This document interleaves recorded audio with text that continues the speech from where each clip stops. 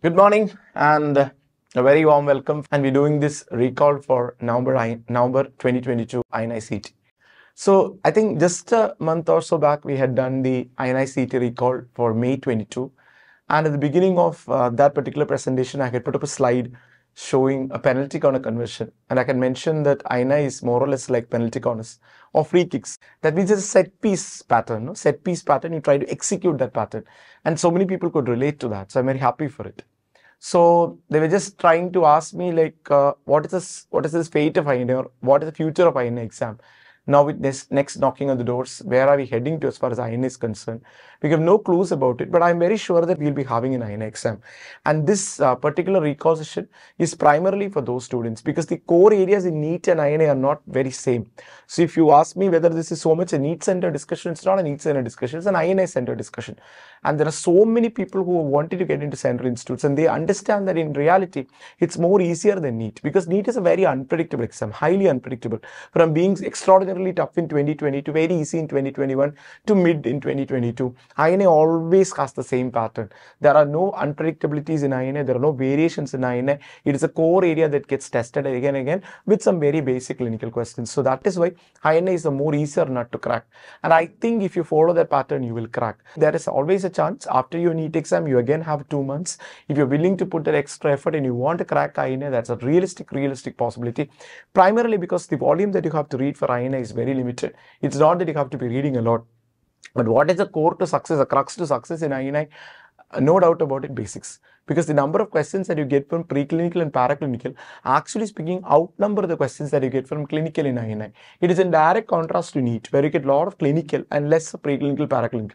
So here, maximum questions are preclinical, paraclinical, but they all have that clinical angle. That's why when I read through preclinical, paraclinical questions, I can spot and say, this I have taught, this I have taught, this I have taught.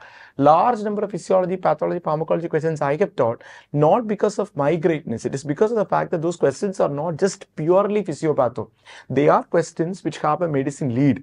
That is why those questions have been asked. I mean, that's why those questions are very important. And that is what we'll be trying to see in retro here. Okay, and every time we have to start off with something. I think this is the time of beginnings and transitions. That is why I have put up Janus. Who is Janus? Janus is a Roman god, Roman god of beginnings and transitions. He's called as the god of duality. That means you can see on one side he's looking up front and another side he's looking back. So there are two heads for Janus. And this is that time of the year. This is that time of the year and that time of your preparation when you are actually having what is called reflections. You're reflecting on your past performances and at the same time that you're looking ahead. So both the things are happening simultaneously. At one point or with one head, you're trying to see what has happened in the last 7-8 months from where you started, where you're right now as a part of the journey, what all performances you have as a backing, how are you giving the GTs, etc., etc. And with one head, you're looking forward and trying to see what is in stock with especially the last 3 months around for NEET and another couple of months for INI. So I think Janus is the right person to actually put. Janus is the god of beginnings and endings, and he's the god of duality. That means duality in the sense like you are two personalities. One personality is to look up front, another personality is to look back. And dualities again means he's the god of beginnings and endings. That means beginning of freedom from guilt, and endings means end of everything that is negative. And also god of war, the war that you have in yourself against all those stereotypes that are stacked against you. So you're trying to fight against it. That is what Janus is. Janus is not a Greek god, he is a Roman god, okay? And January is named behind Janus. And we have this Janus kinase pathway in endocrine, no? So that is what maybe I think prompted us to maybe learn a little more about Janus. So same theories hold true here as well. As far as the exam is concerned, the core areas are concerned, and we have discussed that in the previous recall sessions for INI CET. There are a lot of recall sessions that we have done. And what have we understood? We have discussed all. What have we understood is its core areas. You just have to keep on studying those core areas. Total volume really doesn't matter. And basics is the most important thing. Knowing basics is what differentiates a champion from an average performer. So basics is so very important. So that's again exactly what I have to tell you. I'm trying to discuss the clinical questions, but more important than discussing the clinical questions is to solve these clinical questions in a retro fashion, showing you or emphasizing the importance of basics. And that is how next is also going to be. I'm damn sure about it. Next is also not going to be like, see, do I have to study physiology for next? Means maybe you don't have to study the Wiggers diagram, but you may have to actually know as to why this happens in this phase of cardiac cycle to answer that question, which means you have to be knowing, but it's in a different way. It's a more clinically oriented way. And that is why students who have very sound knowledge of basics are able to eliminate options and come to answers better. I have always said, no, a champion is one who eliminates and finds his way to success. It is not about spotting the right answer. That is done only for very few number of questions. For a champion student who has to get into the top ranks, he should be able to eliminate. And so many questions when you see, you don't know the answer. But how you eliminate your way to success is what defines you. And that's exactly what I have always vouched for.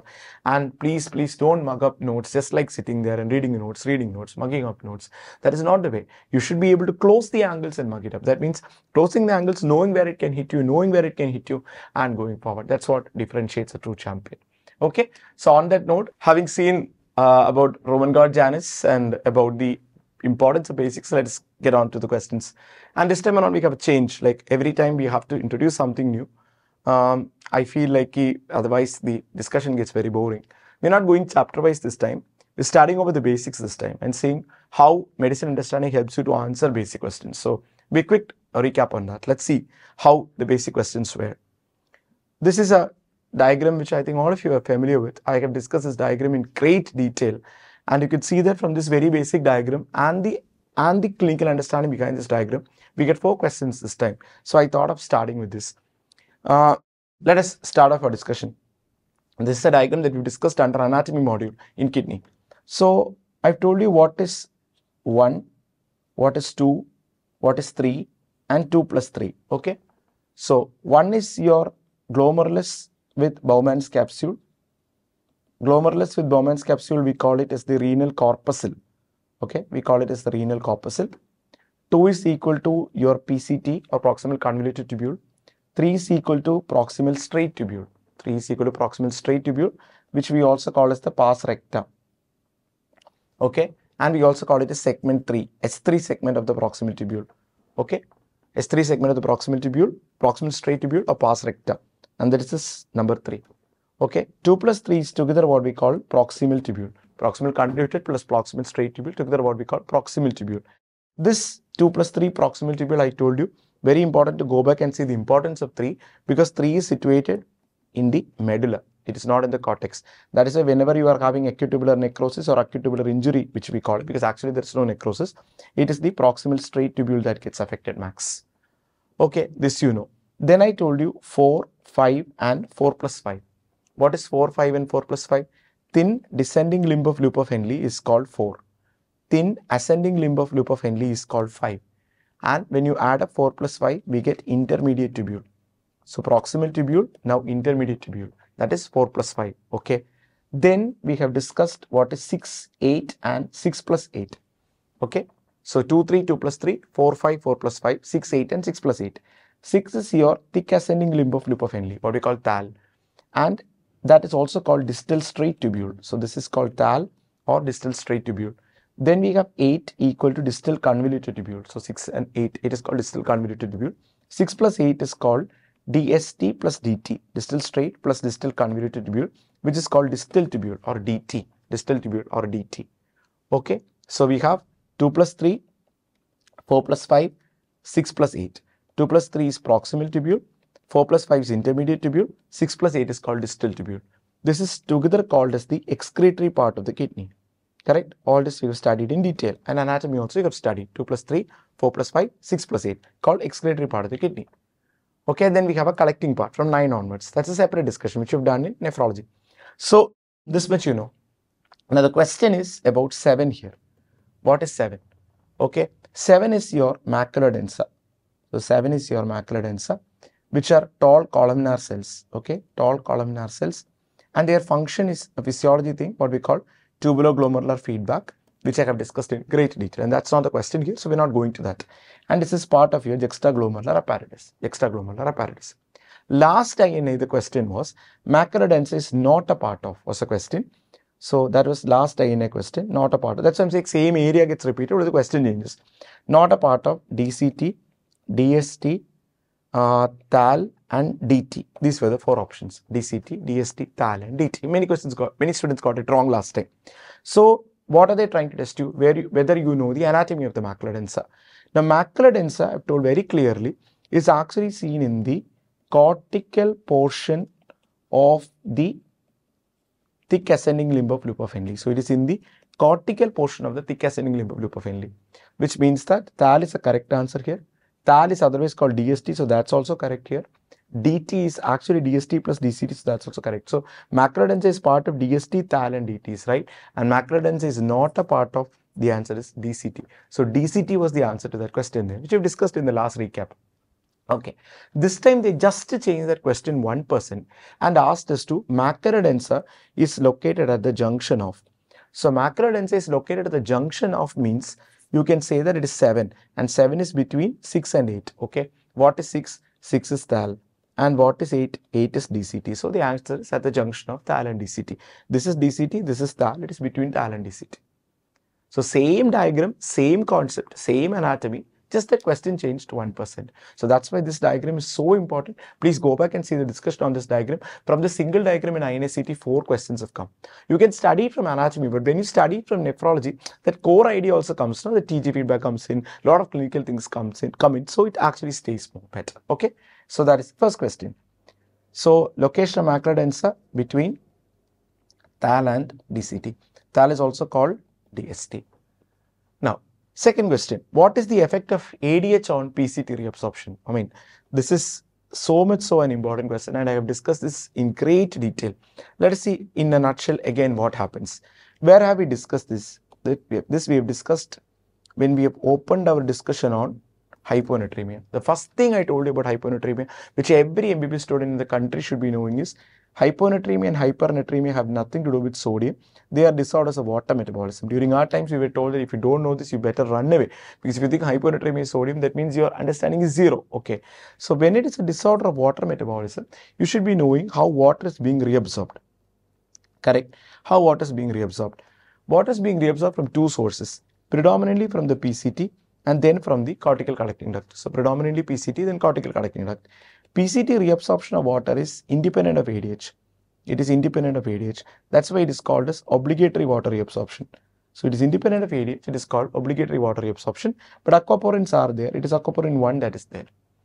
Okay, when you look at the cortical collecting duct water reabsorption, it is ADH dependent water reabsorption. Yes, because it is ADH dependent water reabsorption, it is called facultative water reabsorption. Facultative water reabsorption. And you know that it is aquaporin 2, which is on the luminal membrane. Okay, and aquaporin 3 and 4, which are on the basolateral membrane. So aquaporin 3 and 4 on the basolateral membrane, aquaporin 2 on the luminal membrane. Correct. And this ADH here acts via which receptor? V2 receptor. And V2 receptor acts via cyclic AMP pathway or cyclic AMP protein kinase A pathway.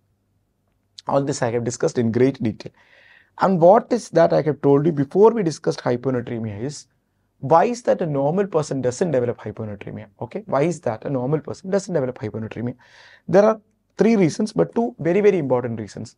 The 2 very important reasons why a normal person doesn't develop hyponatremia is the PCT reabsorption is isoosmotic. Okay, PCT reabsorption, although salt and water are reabsorbed, it is isoosmotic.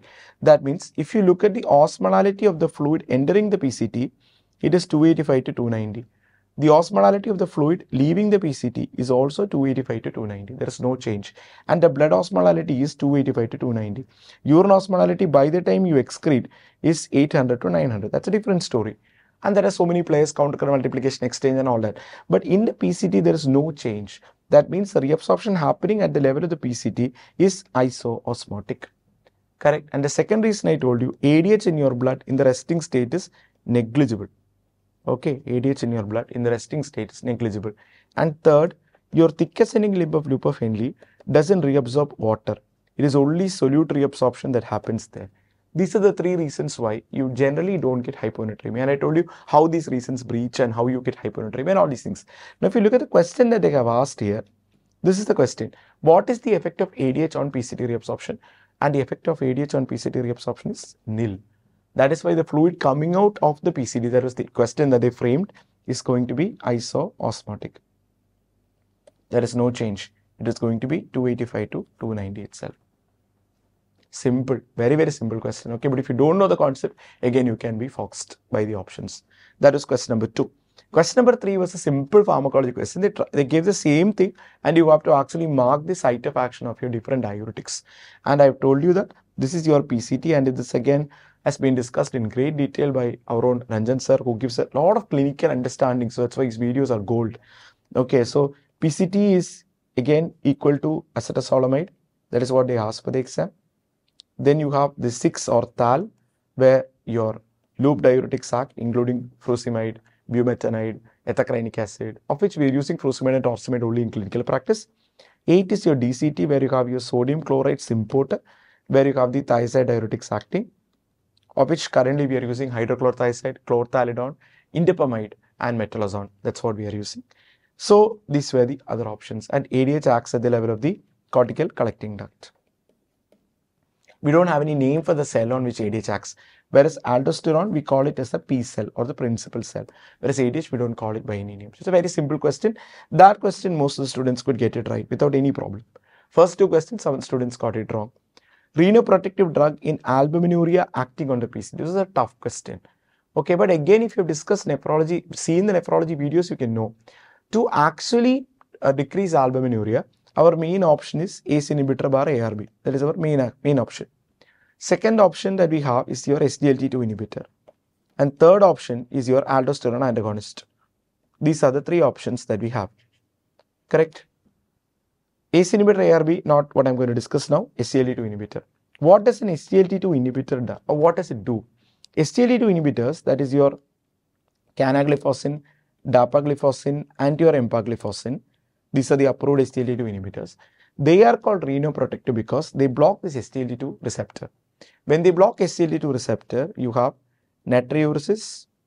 At the same time, you have diuresis and no tachycardia. That's what makes them really great. Okay, natriuresis, diuresis, no tachycardia. And they will increase the solute load to the macula densa. They will increase the solute load to the macula densa. When they increase the solute load, because sodium is not being reabsorbed, what will happen? When you are having more solute load to the macula densa, what happens? When you are having more solute load to the macula densa, you have afferent arteriole constriction. Correct? Afferent arteriole dilatation when you are having less solute load, afferent arteriole constriction when you are having more solute load. That is called tubular-glomerular feedback. Afferent arteriole constriction means that will decrease the glomerular hyperfiltration. The main problem in any kidney disease is glomerular hyperfiltration. Now, if you look at the GFR of a normal person, that is equal to his number of nephrons into single nephron GFR, correct? Single nephron GFR into number of nephrons.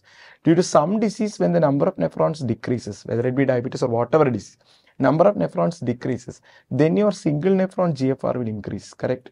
Single nephron GFR increase will lead on to hyperfiltration injury. That is called hyperfiltration. That leads on to injury. This hyperfiltration leading on to injuries because whenever you are having single nephron GFR increasing, more blood to that nephron, more hyperfiltration, capillary pore diameter increases or alters, more proteins will leak, and more proteins will cause more tubular injury, more interstitial inflammation, TGF-beta fibrosis. So that is why hyperfiltration is the main point here. That is what is leading on to proteinuria. So when you are actually kind of constricting the afferent arteriole, glomerular hyperfiltration decreases, because afferent arteriole is now constricted. That is why rhinoprotective drug acting on the PCT, inhibiting sodium dependent glucose transporter 2, very important answer is SGLT2 inhibitor. Simple question. Okay, so this has got nothing to do with ACE inhibitor ARB, nothing to do with aldosterone antagonist. Drug acting on the PCT itself, many people are able to make out the answer because where is the SGLT2 receptor? It is on the PCT.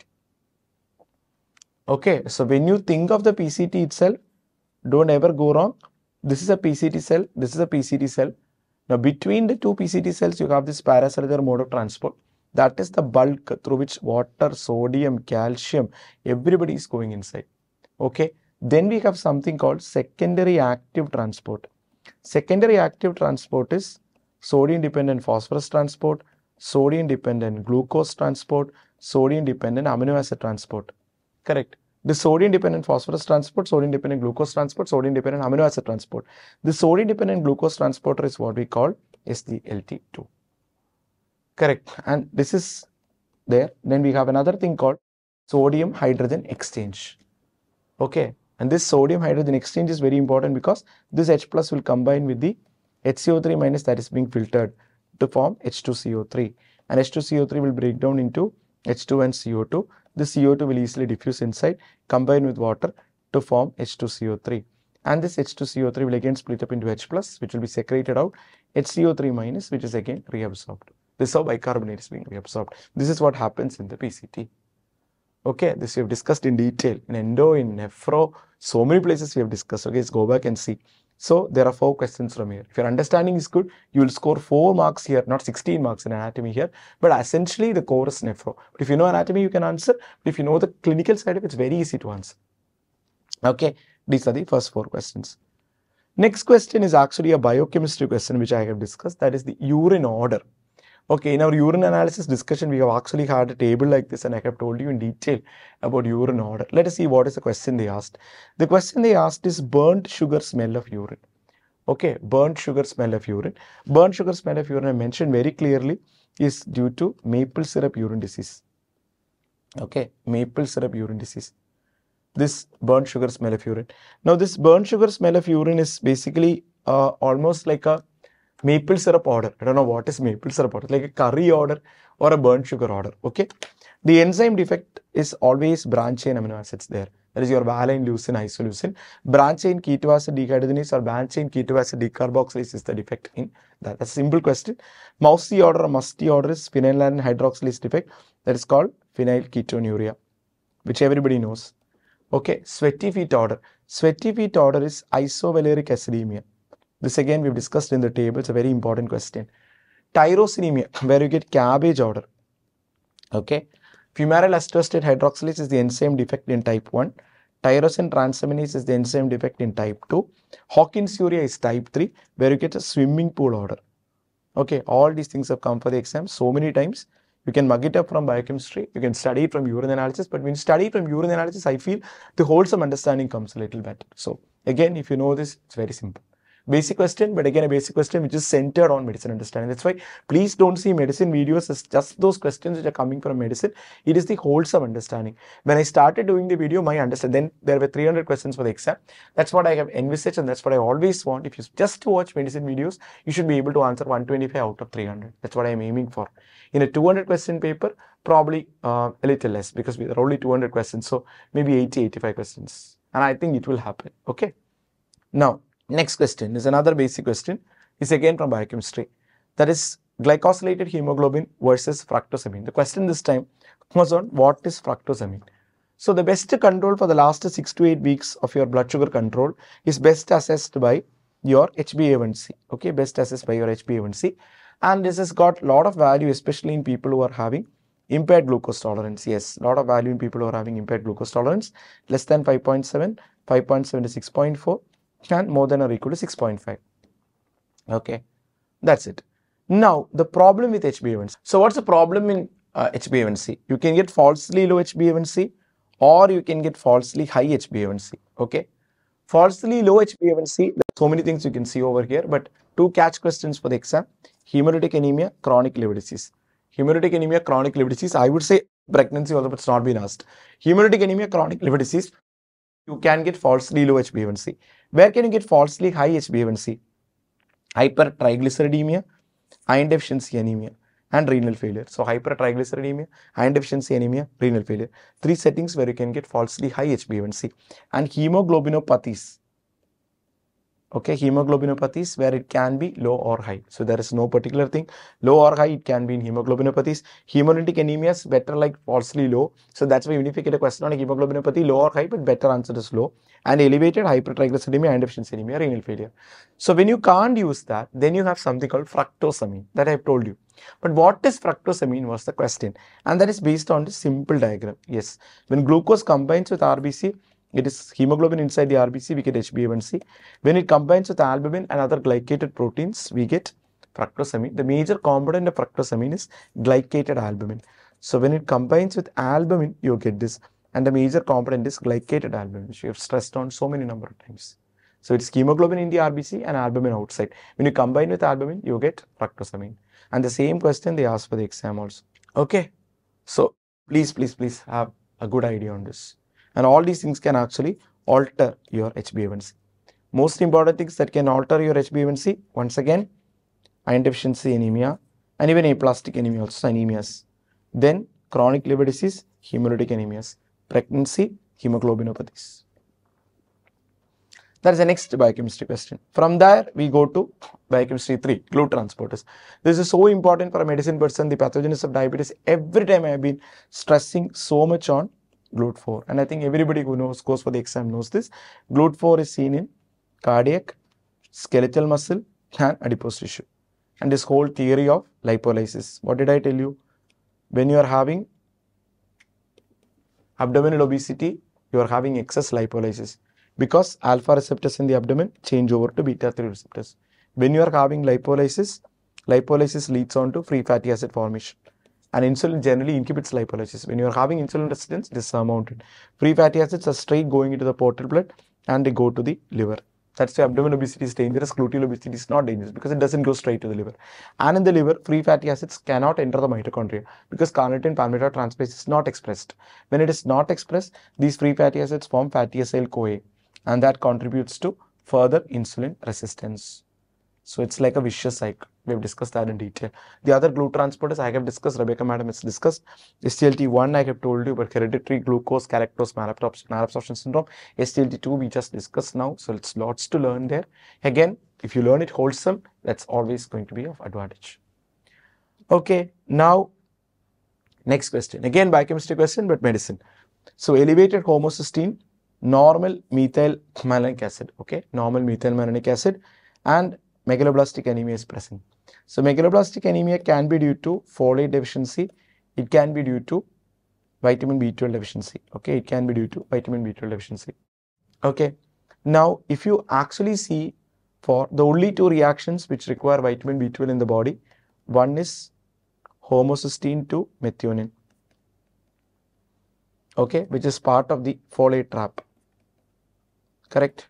And then methyl malonyl CoA to succinyl CoA. Okay, methyl malonyl CoA to succinyl CoA. And what have we discussed? If you are having a B12 deficiency, your methyl malonyl CoA cannot be converted into succinyl CoA, and methyl malonyl coenzyme A level in blood and urine increases, and we look for it in urine. And homocysteine will not be converted into methionine, so homocysteine level also increases. Here you are having normal methyl malonic acid level, so that's not applicable. When you are having a folate deficiency, which is that reaction in folate that is linked to B12, that is homocysteine to methionine. So folate deficiency, homocysteine is not getting converted into methionine, because 5-methyl THFA has to be converted into THFA. That is the whole story, and we have discussed the whole diagram. But methyl malonyl coenzyme A to succinyl coenzyme A is not related to what? Not related to your folic acid. So this is a case of folate deficiency. Simple. Methyl malonyl CoA as well as homocysteine increasing is B12 deficiency. Only homocysteine increasing, methyl malonyl CoA normal is equal to folic acid deficiency. And what are the other permutation combinations possible inside that? We have done a detailed discussion on megaloblastic anemia. Please go and watch that. And the levels, how you interpret the levels in case you get a more tougher question, everything. Okay, so beta oxidation of all these fatty acids produce acetyl coenzyme A, except for these odd chain fatty acids, etc. This acetyl coenzyme A has to be converted into malonyl coenzyme A. It's a carboxylation reaction which requires biotin. Same way we have propionyl coenzyme A from odd chain fatty acid metabolism. This propionyl coenzyme A has to be converted into methyl malonyl coenzyme A. And this methyl malonyl coenzyme A, again this requires what? Biotin. Methyl malonyl coenzyme A has to be converted into succinyl coenzyme A. That is what requires B12. Okay, and succinyl coenzyme is succinyl fumarate, malate, oxaloacetate, and TCA cycle. Okay, so that is how closely these subjects are related. You shouldn't think them as independent entities. Anatomy 2 is based on this bronchopulmonary segment distribution. Now, it's a very, very important anatomy understanding, but very important for the clinical person also. In the intro part, I have told you this, and the question asked for the exam was, most common bronchopulmonary segment involved by aspiration in supine position, and most common bronchopulmonary segment involved by aspiration in erect position. And in both we have discussed so many times. Most common bronchopulmonary, right lung is definitely involved more by aspiration, because it is right bronchus is short, it is wider, and it is more vertical. So shorter, wider, and vertical. That's why right lung always. Right lung has how many bronchopulmonary segments? 10 bronchopulmonary segments. How many lobes? 3 lobes. So we have apical, we have anterior, and we have posterior, that is in the right upper lobe. Then we have medial and lateral in the right middle lobe. Then we have superior, then medial basal, lateral basal, anterior basal, posterior basal, where in the lower lobe. So total 1, 2, 3, 4, 5, 6, 7, 8, 9, 10, 10 BPS. Most common BPS involved in the erect position is the postrobasal segment of the right lower lobe. Okay, postrobasal segment of the right lower lobe. I've said so many times, right? When you look at the supine position, then it is the superior segment of the right lower lobe. Superior segment of the right lower lobe, followed by posterior segment of the right upper lobe.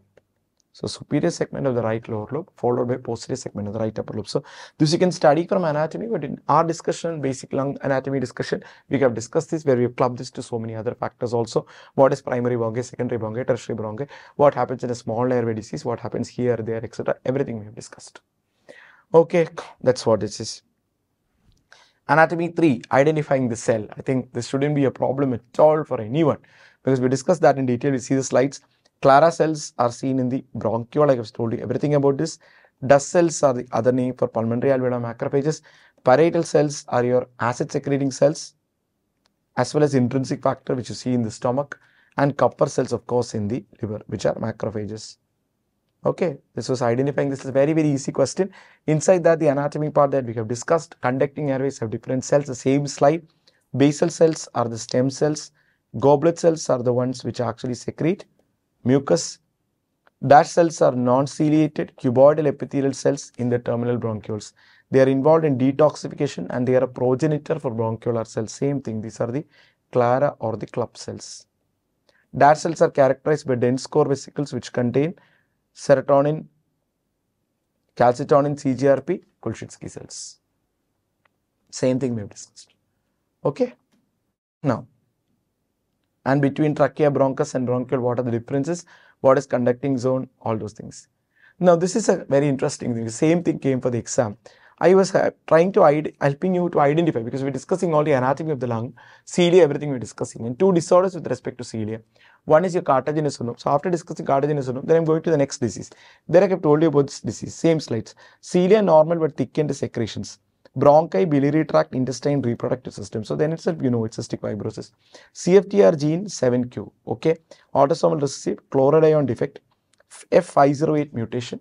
Phenylalanine hydroxylase is the defective enzyme, and chloride channel opener used in its treatment, and we have seen this chloride channel opener called ivacaftor. I think Krishna Kumar has also taught you ivacaftor. I have also taught you ivacaftor, and Krishna Kumar has also discussed the same order, that means cilia, then dianenom defective, what we call as cartilaginous, and then this thing. And now for this year's exam we have the same question, F508 mutation because of phenylalanine hydroxylase. Rebecca madam has taught you, Singaram has taught you, I have taught you, and Krishna Kumar has also taught you. So 4 people have taught you this. Please, I think all of you would have got it right. But that's the importance of clubbing everything and studying. There's no single subject concept. There is just studying for the entrance. Okay. So from wherever you get it, it is a bonus. But I'm trying to tell you how importantly medicine is linked to these basic subjects. Okay. Now, next one, choanoid segments of the liver. Now, choanoid segments of the liver has been asked as a part of a radiology question. And I have discussed choanoid segments of the liver. Rohan sir has also discussed choanoid segments of the liver. But again, for you to pick it up at that point, see, that is the important thing. If you draw your liver like this, what you understand is that this is based on the middle hepatic vein. So we have the middle hepatic vein, we have the right hepatic vein, we have the left hepatic vein. The middle hepatic vein, the right hepatic vein, as well as the left hepatic vein, all come and join to the IVC. Okay. But it is across this middle hepatic vein that we are having what? We are having something called the Cantillus line, no? Between the gallbladder fossa and the IVC. And then the portal vein comes from here, right? The portal vein comes from here. The portal vein divides into right and left. So we can actually draw like this. Fine. And you start naming from here in a clockwise direction. Start naming from here in a clockwise direction. 1, 2, 3, 4, 5, 6, 7, 8. Okay, 1, 2, 3, 4, 5, 6, 7, 8. And they have actually asked for in the exam 8. A very simple question. Okay, so this is the surgical lobes of the liver. I've discussed this in liver anatomy. You can actually go back and see that same diagram we have shown, and they may have asked you to identify this with respect to an image. Simple question. So you can study from anatomy, surgery, medicine, wherever you want. Okay, this is what I showed you. Okay, now 2 more questions. This we have discussed under peripheral neuropathy. So inherited cause of peripheral neuropathy.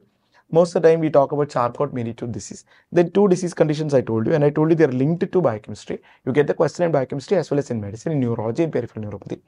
ATP binding cassette protein is defective. So that is the one that is used to take out the bad cholesterol from the tissue. So it's an autosomal recessive disease, and so bad cholesterol doesn't go from the tissue. So HDL is low. Asymmetric mononeuropathy with orange tonsil. This is what we call as your Tangiers disease. When you hear orange tonsil itself, you know Tangiers disease. Reduced HDL and all the other details we discussed alongside in lipid.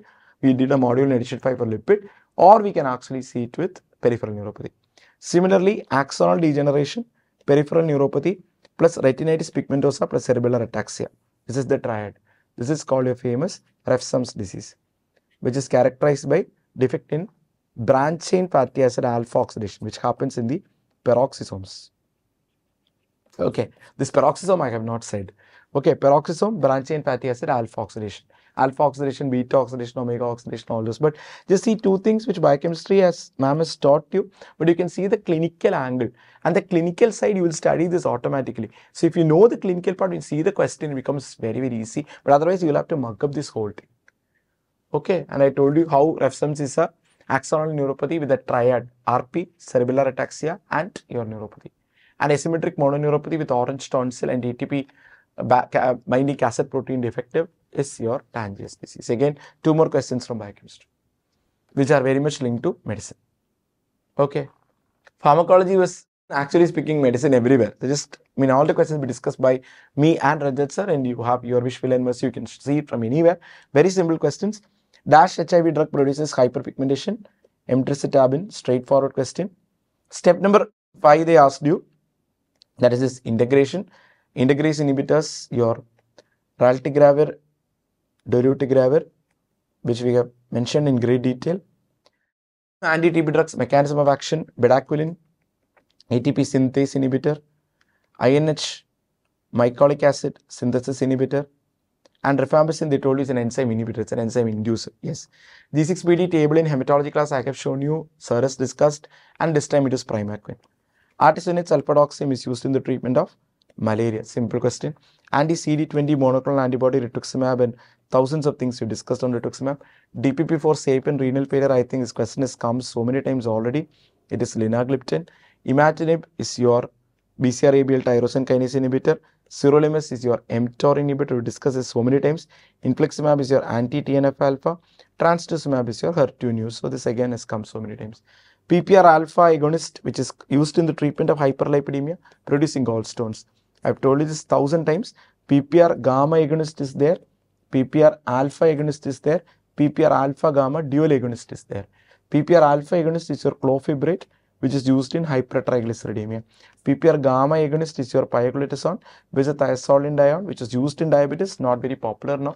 Now being used again in a bigger way in fatty liver. And dual PPR alpha gamma agonist is called saroglitazar. And saroglitazar is the drug of choice for diabetic dyslipidemia due to so many reasons. And the main issue with clofibrate is that it produces gallstones.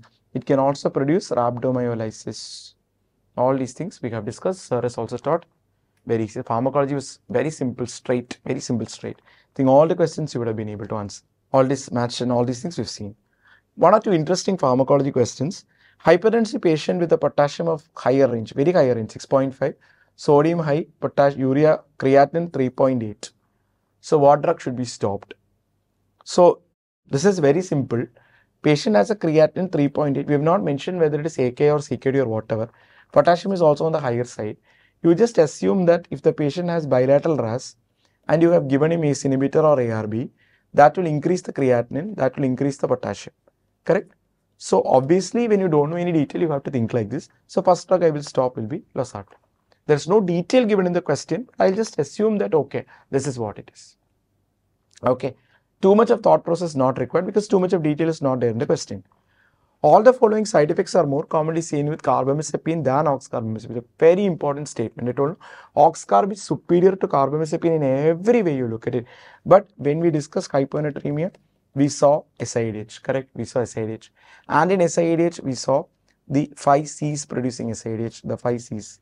Okay.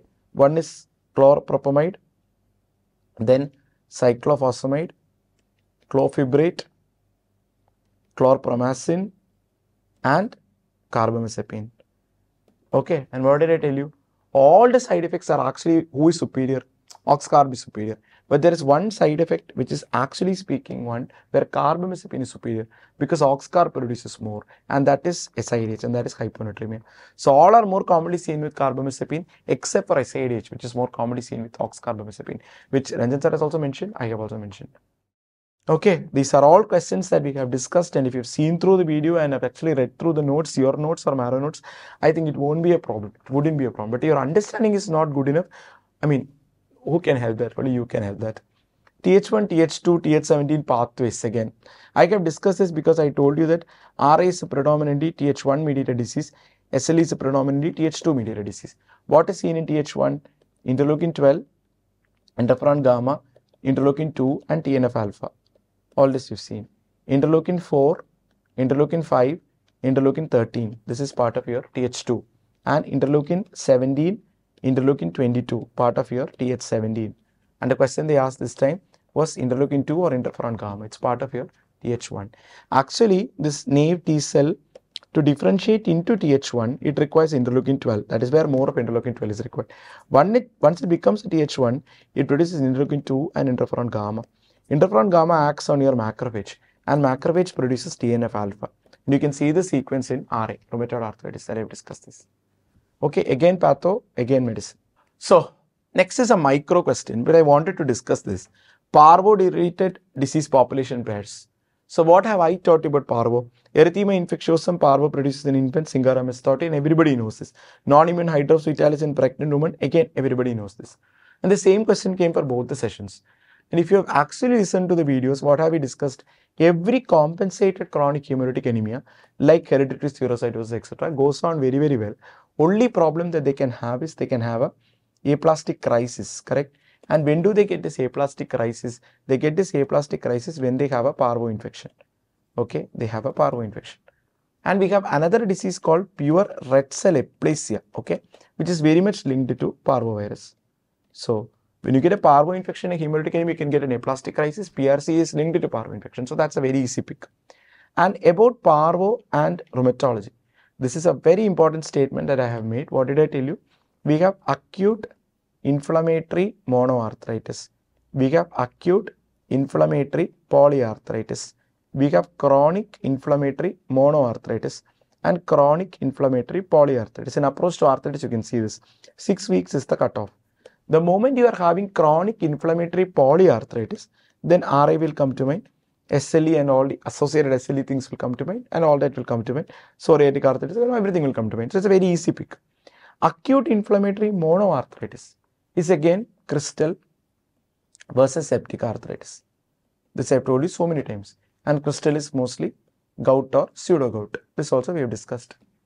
And there I told you there's something called acute inflammatory polyarthritis, less than 6 weeks.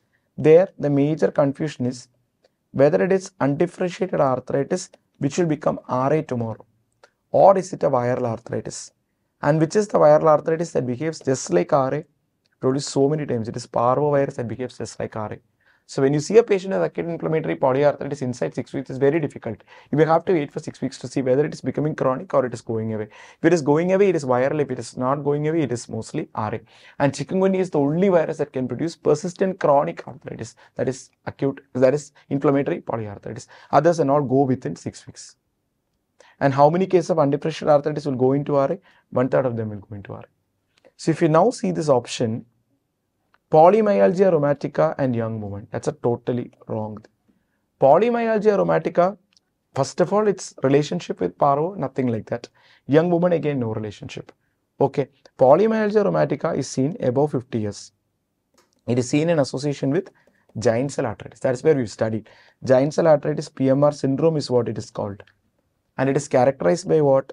It is characterized by early morning stiffness. Okay, early morning stiffness of the hip, shoulder, pelvic girdle. Okay, hip, shoulder, pelvic girdle. And what did I tell you? it is not actually an arthritis. It is more of a myositis. Okay, it is not an arthritis. It is more of a myositis. And second is ESR high. Third is its brilliant response to low dose steroids. So, and GCA is a disease that you see only above 50 years with a female-male ratio 2:1. So, if you know this is definitely wrong. It's clubbing micro medicine. Okay, fine. Easy question. Next one. SARS can be COVID. We've done this COVID module in the last edition. Everybody knows antigen test, everybody knows PCR, everybody knows ELISA. There's nothing called southern blotting here, which madam has also mentioned that time. I have also mentioned. The simple question it is. EBV. We've done revision, we've done module on EBV itself. Okay. EBV receptor is CD21. And disease associated with EBV, please go back and study. There are a big list of diseases. I'm not going to that again. Please study. Everything is important in that. Percentage wise, I have told you. Okay. Please see. B cell lymphomas, T cell lymphomas, this, that, etc. Everything is important. Okay. Everything is important. And please, again and again asked, post-transplant lymphomas. Okay. Very important. And this Hodgkin's disease. With respect to mixed cellularity, with respect to lymphocyte depleted, with respect to lymphocyte rich, with respect to nodular sclerosis. And it is not seen in nodular lymphocyte predominant. Okay. Second to test out, and these are core areas. Krishna Kumar zone. What does zero pressure indicate in the pressure volume curve? Again, we have discussed. It is a pressure at which the tendency of the alveoli to collapse, volume at which tendency of the alveoli to collapse is exactly equal to the tendency of the chest wall to expand. That means at the end of normal expiration, how much air is left in the alveoli? Residual volume, which whatever you do, you cannot breathe out. Expiratory reserve volume, which if you take some effort, you can breathe out. That is called functional residual capacity. And it is at this level that your tendency of the lung to expand, collapse is equally counterbalanced by the tendency of the chest wall to expand. You can see the graph and vector going here, there, etc. in the video. Please go back and watch that. It is FRC. Okay. Daily insensible water loss. This is another question. Okay. Now, this is a little tricky question because I don't know whether they ask the water loss per 100 kilocalorie per day. Okay. This is one answer. So, insensible water loss per 100 kilocalorie per day. Insensible water loss per 100 kilocalorie per day is 45 ml. Okay. So, insensible water loss per 100 kilocalorie per day is equal to 45 ml. But if you are asking very broadly what is insensible water loss, then it is 900 ml. Lungs are 300 ml, skin 600 ml. That's why even if you are having a CKD end-stage renal disease patient whose kidney is not working, and as advised, don't drink water, don't drink water, don't drink water. Still then we ask him to drink approximately 800 to 900 because that is the insensible water loss. So, insensible water loss answer is 900 ml. If they have asked per 100 kilocalorie, the answer is 45 ml. So, some people told me 50 ml and all were there in the options. So, 50 ml cannot be the answer if they are asking just ml. If they are asking just ml, it is 900 ml. And if it is per 100 kilocalorie, it is 45 ml. Okay, that's it. There is another physiology question where they had some confusion. And this we have discussed again in hyponatremia. I haven't told this I have not taught you. This part I have taught you. Okay, then this question, oncotic pressure. This question I am little confused because I don't know whether they mentioned a normal capillary oncotic pressure or they actually mentioned a glomerular capillary oncotic pressure. So that is the confusion I am having. Some of them are saying it's normal capillary, some of them are saying it's what? Glomerular. So anyway, let's see for a normal capillary. Normal capillary, we have hydrostatic pressure, we have oncotic pressure. Correct. Arterial end we have, venous end we have. Arterial end of the capillary, hydrostatic pressure is 33 millimeters of mercury. 33 millimeters of mercury. It's trying to take out fluid. Okay. Venous end, it is 13 millimeters of mercury. So, 33 here, 13 here. Okay. When you look at the oncotic pressure, okay, oncotic pressure, there is a slight difference. Blood is there, tissue fluid is there, or interstitial oncotic pressure is there. Blood oncotic pressure is trying to retain fluid in the capillary. Okay. And tissue oncotic pressure is trying to push out fluid in the from the capillary. Okay. So, when you try to see for the blood oncotic pressure is generally 28 millimeters of mercury. Some books say 25, but Guyton says 28. So, we'll go with 28. Okay, 28. And tissue oncotic pressure is 8 millimeters of mercury. So, 8 millimeters of mercury. Okay. So, what is the net oncotic pressure? It should be 28 minus 8, which should be 20 millimeters of mercury. 20 millimeters of mercury. Okay, that is why you have to be knowing at the arterial end, at the venous end. Arterial end, your net hydrostatic pressure is 33 millimeters of mercury. Net oncotic pressure is 28 minus 8, that is 20 millimeters of mercury. Venous end, hydrostatic pressure is 13 millimeters of mercury, 10 plus 3. There it was 30 plus 3. And oncotic pressure is still the same, it is 20 millimeters of mercury. Correct. That is why at the arterial end, hydrostatic pressure exceeds the oncotic pressure by 13 millimeters, or net filtration is 13 millimeters of mercury going out. Okay, net filtration pressure 13 millimeters going out. At the venous end, it is minus 7 millimeters of mercury. Why is minus? Because it is going in. Okay, in. So if they have asked what is the value of oncotic pressure of the tissue minus oncotic pressure of the blood. So oncotic pressure of the tissue is equal to 8 millimeters of mercury. Oncotic pressure of the blood is equal to 28 millimeters of mercury. So the net oncotic pressure is actually speaking 20 millimeters of mercury. Net is 20 because 8 is trying to go out and 28 is trying to take it in. So the answer should be 20. There is no option like 20. If you look at a Ganong, this value instead of 28 in Ganong is mentioned as 25. Okay, 25. So then if you take it as 25 minus 8, then it becomes 17 millimeters of mercury. So that is also not there in the option. 17 is also not there. So I think it may be 28 minus 8, 20. So I'll mark this. Now, why I am interested in this is because we are having our own nephrology where we are looking into GFR, which is equal to net ultrafiltration pressure into ultrafiltration coefficient. Ultrafiltration coefficient is 12.5 ml per minute per mm mercury. Net ultrafiltration pressure is equal to net hydrostatic pressure minus net oncotic pressure. Okay, and here it is. Yeah, net oncotic pressure is 32 millimeters of mercury here. Okay, 32 millimeters of mercury here. Net hydrostatic pressure is 42 millimeters of mercury here. So net ultrafiltration pressure is 10 millimeters of mercury into 12.5, that is equal to 125 ml per minute. That is the GM.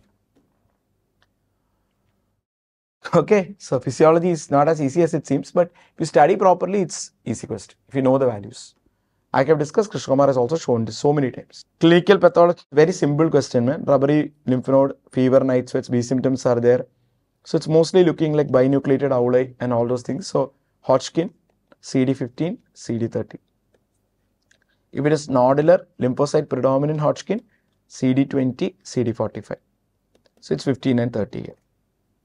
Okay, simple question. Pathology, nothing medicine. Now, this is where some people have had a confusion.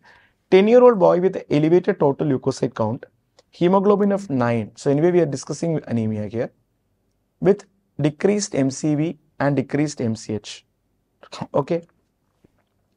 So MCH 20 is definitely on the lower side. Less than 28 itself, we take it as low. Less than 80, we take it as low in MCV.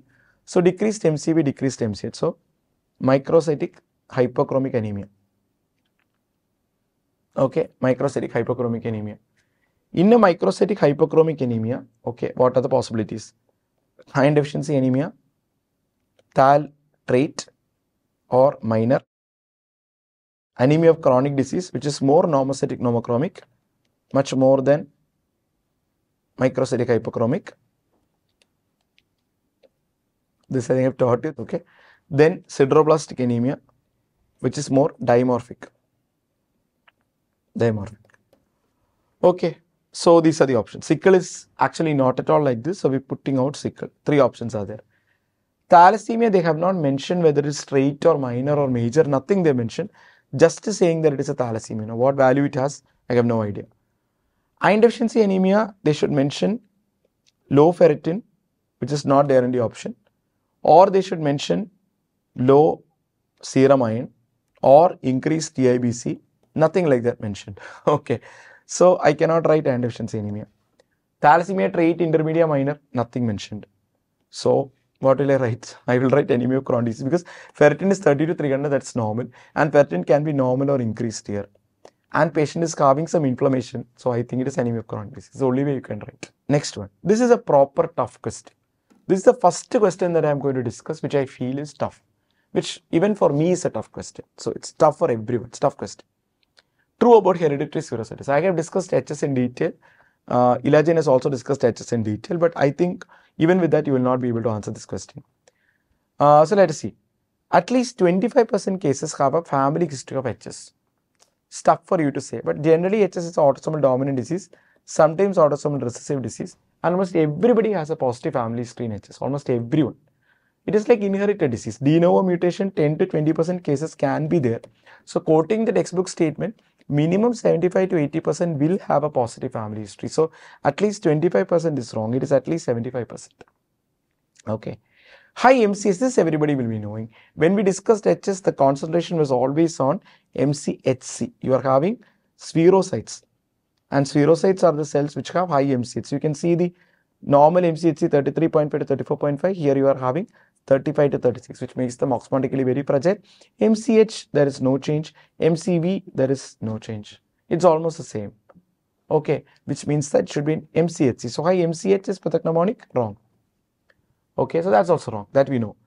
Gallstones develop by 4 to 5 years of age. So gallstones can be there in any chronic hemolytic state. And I was also not exactly sure when gallstones exactly develop. This we really don't know. But I knew one thing, that we are doing splenectomy in a serious case by 6 years. Okay, most of the cases we plan splenectomy mostly by 6 years. This I know is because gallstones develop later on. So when gallstones develop later on, I should do splenectomy before gallstones develop. So gallstones develop by 4 to 5 years of age is wrong because it develops later on. That's why we are doing splenectomy at 6 to prevent that. Splenectomy doesn't protect against developing gallstones. No, splenectomy protects. That's why you're doing splenectomy. It protects against developing gallstones. So actually all the 4 statements to me are wrong. Whether the statements are actually this, I'm not sure. But whatever 4 statements I got are wrong. So you can just see for yourself whether the answer was something else or the options were something else.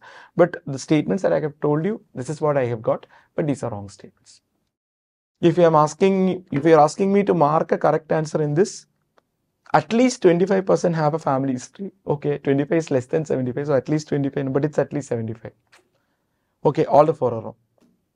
That's it. Tough question. Okay. Identify. The moment you see this, you know, right? Small blue lymphocytes with these smudge cells. CLL, and so many other questions were also there, which Ila ma'am will discuss, which all what me and both Ila ma'am have discussed. Eosinophilia basophilia means myeloproliferation. Myeloproliferation means CML. What did I tell you? RBC is part of myeloid lineage. Platelet is part of myeloid lineage. Neutrophil is part of myeloid lineage. Eosinophil, basophil are all part of myeloid lineage. Right? When they are all part of myeloid lineage, what happens? You have neutrophilia, you have eosinophilia, you have basophilia, RBC increase, platelet increase. That is called a myeloproliferative disease. And in a myeloproliferative disease, we have PCRB, we have PMF, we have ET, and a kingmaker CM. This is not everybody would have answered. 35-year-old woman with fatigue, hemoglobin 5, okay, anemia, okay, ferritin 10. What did I tell you? In an anemia question, when it is a hyperproliferative anemia, they have not mentioned that, but MCV 24, once again microcytosis. So microcytic anemia, again IDA, thaltrate, anemia of chronic disease, and sideroblastic anemia. The moment you get what? Images showing microcytic hypochromic, whatever. If you are having low ferritin, there is only one answer. Ferritin high, so many things can happen. Ferritin low, less than 30 means there is deficiency of iron stores. Iron stores means only iron deficiency anemia, nothing else. Okay, simple question again, based on the same concept. Hemochromatosis to assess iron overload, what do you do? Hemochromatosis to assess iron overload, you need serum ferritin plus transferrin saturation. This we discussed under hemochromatosis and again discussed in pathology also. In the question, this combination option was not there, only ferritin was there, so ferritin is the correct answer. And I have told you that in detail. Hemoglobin 5, absolute reticount 9, calculate corrected reticount. I think everybody would have done this. The beginning of hematology video is itself to calculate RP, Reti production index, which is your corrected reticulocyte count divided by 2. Okay. So what is your corrected reticount? Absolute reticount into hemoglobin in the patient divided by decide hemoglobin, which we keep as 15 in males. So here absolute is 9 into 5 by 15, 9 by 3, 3. And RPI will be 1.5. RPI less than 2, hyperproliferative. And in hyperproliferative, what to do? Hyperproliferative, what to do? All this we have mentioned. If you want me to, I'm asking you to watch one video of mine where I believe that you will start having that kind of a feeling for the subject. I think it's chematology. Chematology is done with a lot of feel. I mean, that feel is coming from within inside, which I'm not doing anything specifically for, but that feel is always there. Nephrology is a science that I've studied. Cardiology is a science I like so much. Respiratory is a science that I believe is got to be understood in a particular way. That is there, but chematology we've done with a lot of fields. So I think I want you. All those many other things are overlapping in MM. If you watch pathology, you need not watch. It's okay. But if you watch with that interest, definitely it will augur well. So these many questions and many more are there, which are basically equal to basics. So that's the importance of knowing basics. Fine. So from there we come to the core clinical part, okay? The core clinical questions, which I'm supposed to discuss. Ideally, I could have started from here, but I just wanted you to know the importance of medicine with respect to basics and the importance of basics with respect to medicine and how much they are interlinked. We go to the first clinical question. This clinical question is actually very easy. What it is the first thing I told you when you discuss management of ARDs. Whenever there is ARDs, call the anesthetist. Because ventilator settings are complex, you can't do it by yourself. So please call the anesthetist. And as far as the anesthetist is concerned, he has two very important things to keep in mind. One is called volutrauma and second is called barotrauma. Okay, so volutrauma, barotrauma. First thing is that his tidal volume has to be on the lower side, less than 6 ml per kg. Why? Because higher tidal volume has led to barotrauma, that has actually led on to pneumothorax. So we have always kept it as low tidal volume. Along with low tidal volume, your plateau pressure has to be less than 30. And to prevent expiratory collapse of the alveoli, you have to be always keeping, to prevent what is called as volutrauma, PEEP has to be always above 5 centimeters of water.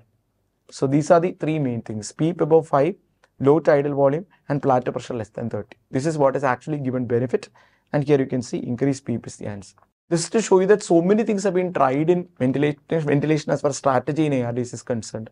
But see, the level of recommendation is very weak, very weak. Only two things to me have very strong recommendation. The two things which have strong recommendation are very low tidal volume. Okay.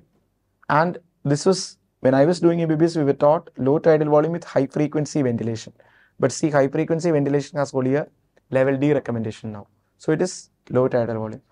Second is to keep a very high PEEP or keep the lungs open. Recruitment maneuvers are generally not required, which is high PEEP. So please study low tidal volume, high PEEP, and low plateau pressure. Low plateau pressure. That's it. Rest have variable recommendation. Even people are trying prone ventilation. Again, all this is like question mark. So high PEEP and low tidal volume. Volutrauma, barotrauma. That's it. This we've discussed very clearly in the videos also. So this is, I think, not that easy, but if you know this, it's okay. Even the criteria, this is the Berlin definition. Even there you can see assessed on at least 5 centimeter of PEEP. That means, as I've told you, the criteria to be satisfied itself, PEEP should be there. If you know that, you'll very easily answer. Young patient comes to the clinic with erythematous lesions over the exposed areas of the skin, like this, okay? Arms, chest, etc. Complaints of arthralgia and breathlessness. Which among the following antibodies will be useful in diagnosing this condition? Very tricky question, okay? Because male, female not mentioned. Erythematous lesions which are looking like photosensitive lesions. So probably they want photosensitive lesion with arthralgia, so that is SLE. SLE patient having breathlessness is not very common because SLE patient generally doesn't have ILD. Okay, so when they have breathlessness, it is hard to figure it out because lung wise you can have pleuritis with effusion. So maybe that breathlessness, okay, fine. I agree with that. So if it is SLE, what will be useful in diagnosing this condition? What will be useful in diagnosing this condition? So because it is SLE, centromere I am striking off because it is seen in limited scleroderma. Antihistone is drug-induced SLE. So drug-induced, there is no drug here. So I am striking it off. So these two things are not there. Now this question which many people had a confusion. Should I write ANA? Should I write anti-DSDNA? So should I write ANA? Should I write anti-DSDNA? This is tough to say. Now, diagnosing this condition means SLE. SLE diagnostic criteria is SLE International Clinical Classification criteria. In that you can see ANA, in that you can see anti-DSDNA also. So both are useful in diagnosis. But ANA is your window towards this world of CTD. So obviously you have to do this first. If ANA is positive, then you will do anti-DSDNA. you'll do anti-TS DNA. Without doing ANA, generally we don't do anti-TS DNA, but you can, without doing ANA, you can do anti-TS DNA. And if that is positive, that is strongly suggestive, because it is very, very specific. So depending on the wordings of the question, you have to answer. If these are the exact wordings, which among the following antibodies will be useful in diagnosing this condition? ANA will not help you to diagnose this condition. It will just open up this world of CTD. Anti-TS DNA, if you do outside by immunoblot, or if you do anti-TS DNA by ELISA, and if that comes as positive, that is also not like 100%, but it's very specific for SLE. So you can think more probably in terms of SLE. So that way, when you think, this is the answer. Okay, but I don't know whether these are the exact wordings. If these are the exact wordings, then because ANA doesn't help you to diagnose SLE, it helps you to say that it is a CTD, it doesn't help you to tell you that it's an SLE. Diagnosing this condition, probably may have to say DSDNA. Okay, that's it. Fine, I hope you understood. Then they asked about this, that's in the afternoon session, Gotten papule, salt and pepper, and this photosensitive rash. And here, this slightly confusing question where many people wrote ANA. If you read too much into the question, you may get confused. Absence of loud S1 in MS would indicate all except. Very, very simple question. I don't know why some people were having a confusion with this. Let us go to this sound called S1. Where is S1 heard, or where are we now? We have 3 phases in systole. We have 5 phases in diastole. Correct? Systole 3 phases are isovolumetric contraction, rapid ejection, reduced ejection. Correct? 5 phases in diastole are protodiastole, isovolumetric relaxation, rapid filling, reduced filling, and atrial systole. So let us start off our discussion as we have done in the videos at this point, that is begin before atrial systole. So here the AV valves are open. Okay, that means your atrioventricular valves are open, semilunar valves are closed, and blood is filling into the ventricle from the atria, filling. 70% of the filling has occurred. 70% filling has occurred. For remaining 30% of the filling to occur, atrium has to contract. So remaining 30% of the filling has to occur, atrium has to contract. Atrium is contracted. Now the LV pressure will start to go above the LA pressure.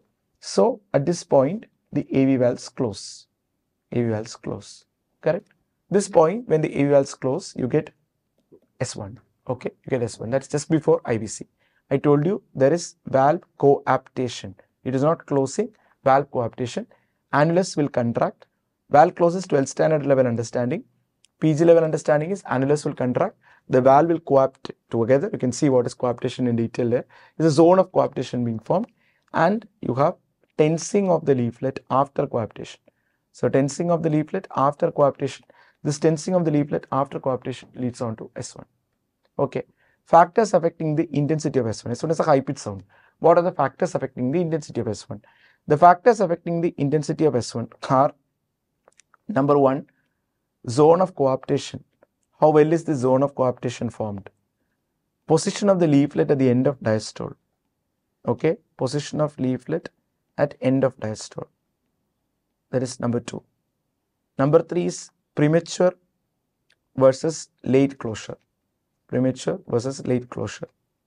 Okay, number 4, the rate of rise of pressure in isovolumetric contraction, or dP by dt of IVC. Okay, dP by dt of IVC. Rate of rise of pressure in isovolumetric contraction. So that's it. Number 5, so premature versus late closure, and of course heart rate. These are the 5 things which I have told you. When zone of coaptation is not formed properly. Why is zone of coaptation not formed properly? Because the valve leaflets are now in a regurgitating setup, or the leaflet disease is there, that is mitral regurgitation. Because of its zone of coaptation is not formed, we have MR, and MR is always characterized by soft S1. Not based on severity, it is always soft S1. Position of the leaflets at the end of diastole. Normally leaflets at the end of diastole will be in a semi-closed position, floating. Okay, so they will come and close like this. So will it produce any sound? No sound. If there is no filling, no filling proper, then the leaflets will be like this, right down at the bottom. Okay, so when they have to close, what should they do? They must come and close like this. Okay, which means they will actually come from a very far off distance, right from the bottom, and close like this. So when is that there is no filling, there is a block between the LA and the LV, and that is MS. So position of the leaflets at the end of diastole, wide apart in MS, and that is why it is loudest one. So the first reason for loudest one in MS is that the leaflets are actually speaking wide apart. They're down at the bottom, so they have to come in close from a distance. Premature versus late closure. Premature closure always leads to softest one as in AR. Late closure in MS is loudest one. What's the meaning of that? In AR, the LV pressures are already above the LA pressures because the LV is dilated, eccentric hypertrophy, it's taking all the blood. So will it close early? Close very early. MS, the LA is having a higher pressure because of the stenosis. So the LV pressure has to increase above the LA pressure. So will it take more time or less time? More time. So the valve will close from more distance, it will take more time. So MS will have loudest one and AR will have softest one. Correct.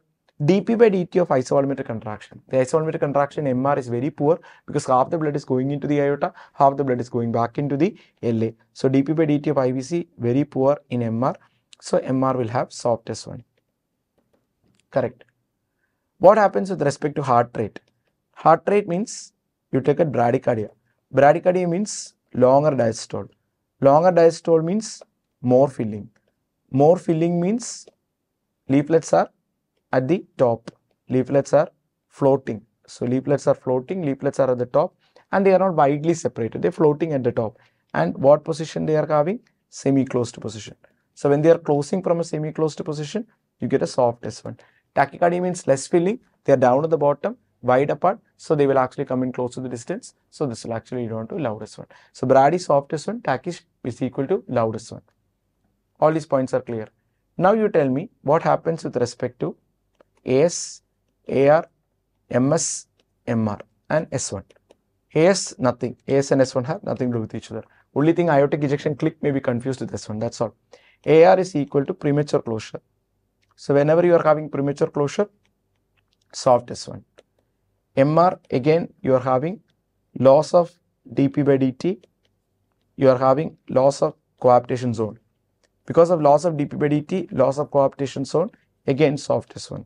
So AR and MR softest one. Correct. Now we come to MS. MS, independent of whether it is mild, moderate or severe MS, we always have loudest one. Correct. We have loudest one. And when is that you don't have loudest one in MS? When we have the calcific immobile leaflets. Okay. Calcific immobile leaflets or something else predominating, you cannot get loudest one. This much is the theory. Everybody knows the theory. Let us go back to the question. Absence of loudest one in MS would indicate all the following except. When you are having a heart block, you are having brady. Brady is equal to softest one. So that's correct. Okay. Calcific valve, always softest one. Aortic regurgitation, premature closure, softest one. So absence of loudest one would be explained by all this. But mild, moderate, severity in MS has got nothing to do with loudest one. So mild MS, you can get loudest one. Severity in MS is equal to duration of the murmur. Okay. And S2-OS gap. S2-OS gap short, you will have more severe. Duration murmur more, you will have more severe. These are the points, not loudest one. Tough question, but if you watch the video properly, you will be able to answer 100%. Okay. Next question. Increased anion gap is seen in metabolic acidosis. Just keep in mind that causes for metabolic acidosis are K is ketoacidosis. Okay. Ketoacidosis can be equal to diabetic ketoacidosis, alcoholic ketoacidosis, starvation ketoacidosis. U is uremia, CKD.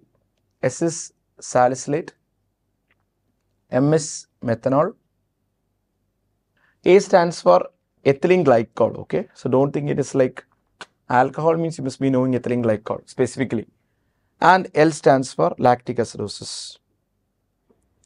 This is increased anion gap. Okay, this is what we call high anion gap metabolic acidosis. Normal anion gap metabolic acidosis is equal to RTA or GI loss of bicarb. Okay, where positive urine anion gap is equal to RTA. Positive urine anion gap is equal to RTA. Okay, and here methanol, ethylene glycol, we can get high osmolar gap. High osmolar gap. All this we've seen. Okay, so increased anion gap is seen in metabolic acidosis. And 8 to 12 is the normal anion gap. Okay, but always remember anion gap is equal to sodium minus chloride plus bicarbonate, that is there. But always correct for albumin. Always correct for albumin. Never forget that. So you have to calculate the corrected anion gap, which is anion gap plus 2.5 into 4.5 minus serum albumin.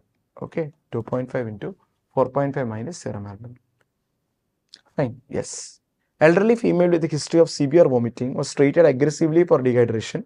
She became mute, quadriparetic and rigid. Nothing more you need to know, right? What is that I have told you? Whenever you correct for hyponatremia, there is always a problem. What is that? See, this is the cell. This is the blood. You are having hyponat. You are having hyponat. Fine. When you are having hyponat, water is moving from the blood to the cell. This is the problem. And the cell is swelling. Cell swelling. So, edema of the cell, which is in the brain, that is cerebral edema. And that is the problem. Cerebral edema is keeping on increasing. If you don't know the kinetics of this disease, when you see the patient, you may, unfortunately, because you don't know, you may be giving NS, which is a hypertonic fluid. Hypertonic fluid. So, when you are giving a hypertonic fluid, again, more water will move from the blood to the cell. And that can lead on to increasing cerebral edema, correct? And the patient can die. So, that is why you should be very, very careful. When you correct, if you overcorrect, then there can be something called central pontine myelinolysis, which is not confined to the pons, so it's better called as osmotic demyelination syndrome, which I told you can present from a pseudobulbar palsy kind of a presentation to completely quadriparetic presentation, quadriparetic mute presentation. Okay, and the first signs to look out for are rigidity. This we've discussed in detail. So this is a case of rapid sodium correction leading on to ODS or central pontine myelinolysis, now called osmotic demyelination syndrome. We've discussed this in detail, how to correct sodium, everything we've seen. I'm not going to that again. See, from that simple ADH thing, how many questions come? Heart disease as breathlessness is something which all of you should be knowing from your ward thing. Class 3 is marked limitation, class 2 is slight limitation. So, how do you differentiate between this? Less than ordinary activity or ordinary activity? Less than ordinary activity produces palpitation or dyspnea, and that is class 3. And when we say class 3, we say patient having difficulty or breathing difficulty while brushing teeth, going to the bathroom, putting dress. These are the 3 classical descriptions, because of which it is NYHA3. Okay, some people ask me NYHA2 was not there in the option. Can it be NYHA2? It can be, because see, what do you mean by NYHA2? Slight limitation. So, ordinary physical activities, it's difficult to differentiate. So, please keep in mind that brushing teeth, putting dress, going to bathroom is class 3. Okay. Patient having perioral numbness, okay, perioral numbness, tingling and tetany. What are the cause of hypocalcemia? Except, what are the cause of hypercalcemia except was the afternoon question. This I think all of you know, right? Hypocalcemia causes can be related to PTH absence, which is true hypopara. And true hypopara is an option here, correct? Then it can be related to PTH excess, which is pseudo hypopara, and secondary hyperpara. And secondary hyperpara is what we see in CKD. So CKD is there, correct? Then it can be due to redistribution. Redistribution leading on to hypocal because of tumor lysis as well as rhabdo, where phosphorus is released combining with calcium. Catecholamines causing redistribution of calcium from the blood back into the cell, that is seen in acute pancreatitis. Okay, even in sepsis. Correct, all this we have seen. So pancreatitis is there, CKD is there, hypopara. Vitamin D toxicity, vitamin D is always excess calcium. So it's simple answer. And the answer to this question is vitamin D toxicity. That is hypopara causes. Signs of heart failure. Okay. What are the signs? Orthopnea is a sign of left heart failure. What have I told you? Signs of heart failure are due to decreased cardiac output, forward, increased LAP, correct? That is backward, increased RAP, that is seen in right heart failure, and we differentiated that. And LV EDP equal to LAP equal to pulmonary capillary venous pressure. And whenever you have increase in LV EDP, that is equal to dyspnea. Correct. So, dyspnea after 2 hours of bed rest, shortness of breath after 2 to 3 hours of sleep is all like PND. PND is like half filled bottle, 3/4 filled bottle. Orthopnea is fully filled bottle. Left heart failure. Right upper quadrant pain, that is capitomegaly, part of right heart failure. So, B, C, D are actually speaking correct. A is non-pulsatile rise in JVP, that we have mentioned very clearly. CT and SVC obstruction are the only 2 conditions, cardiac tamponade and SVC obstruction, And in cardiac tamponade, very high intrapericardial pressure, so non-pulsatile. Pulse mean your waves may not be that visible. These are the two causes for non-pulsatile. Everywhere else it is pulsatile. So I can't take non-pulsatile, so I have to take BCD. Fortunately, ABCD was not there in the option. If ABCD was there, it means slightly confusing. But always remember, if said non-pulsatile rise in JVP, SVC obstruction, cardiac tamponade. And signs of heart failure, please go back and watch the module in detail. It's one of those modules which I want everybody to watch because it's a very common thing. Symptoms due to decreased cardiac output, symptoms due to increased LAP, symptoms due to increased RAP. Correct? Yeah. And we have what is called HFref, HFpef, HFmef. Less than 40%, more than 50% preserved ejection fraction, mid-range ejection fraction is 40 to 50%. That's it. Female patient clinically diagnosed to have hypothyroid. Okay, simple question. You can see I've done a box and mentioned everything. First thing I told you, this total free T4 thing, no, you don't have to look at it at all. Only free T3, free T4. When free T3, free T4 is low and TSH is high, it is definitely equal to hypothyroidism. And mixed hemochroma, there is another question. Okay, mixed hemochroma question, which a hypothyroid patient coming to you with crisis, with hypotension, shock, and hypothermia, all these things. That is mixed hemochroma question.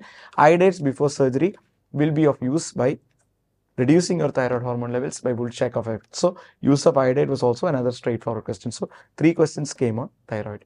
Iodide use was very simple question, preoperatively given. Mixed hemochroma was very simple and very straightforward with hypothermia, with hypoglycemia, hypotension, and a patient in shock with all these low voltage complexes and scenarios I have discussed. And this is the whole thing.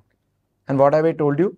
When TSH is high in medicine, it means that either TSH is high because of hypothyroidism, TSH is high because of thyroid hormone resistance. Okay. And TSH is high because of a TSH secreting adenoma. Only this way TSH can be high. Okay, this we've discussed in great detail. Fine, yeah. Now, following clinical examination was performed, they were actually looking for the ankle jerk here. Ankle jerk is obviously exaggerated. UMN, I'm not going to go into more depths in that. You know it is UMN, fine. And Babinski was also asked. Fine. So, evening session, there was another question on Babinski sign. So, morning session, they asked angle jerk. Evening session, they asked Babinski sign. I don't know whether the same photograph was given. Please go back and learn how to do it properly, which you would have done from your what. Okay, now, road traffic accident.